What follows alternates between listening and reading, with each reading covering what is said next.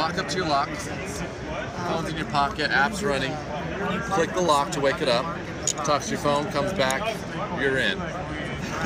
Shut it, it locks, turns red, goes back to sleep, and you're done.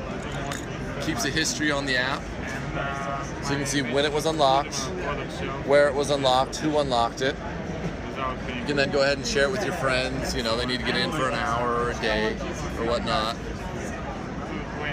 If you turn off the auto unlock in the app, so you don't have your phone, you need to get into your lock, you can do what's called a quick click, and it's basically Morse code.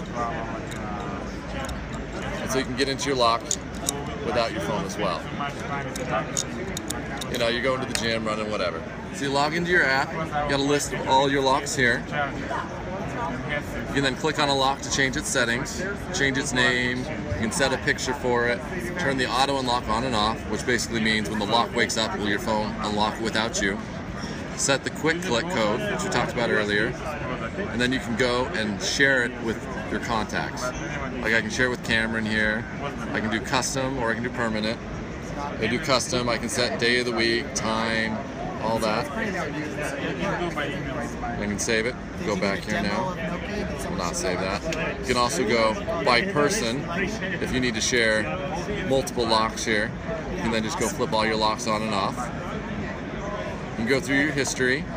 You can see who unlocked your lock, where they unlocked it. You can hit a map here.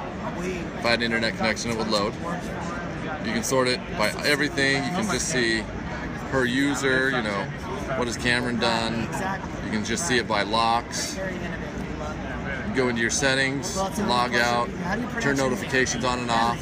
Your buddy unlocks it, it will send you a notification. And then of course you can edit your account information as well. Okay, so if your battery's dead in your lock and you didn't change it earlier, you pop this bottom off, and there's two little contacts right down there.